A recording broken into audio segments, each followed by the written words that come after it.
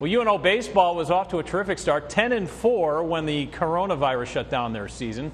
Evan Porter, the Mavs head coach, he's just about 10 years or so removed from playing for the Mavericks, and he fully understands the frustrations his players are feeling.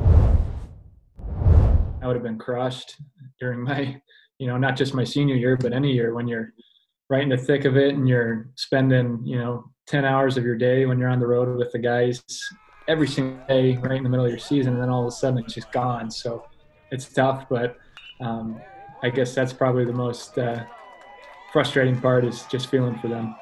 The NCAA issues the declaration that spring sport athletes are going to regain a year of eligibility. How did that hit you?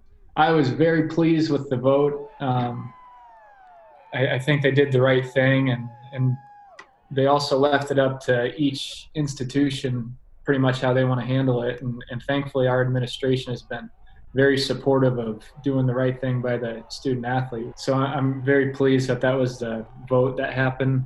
So at this point, you don't know how many guys are going to come back and how many guys are just going to move on. Seniors I'm talking about.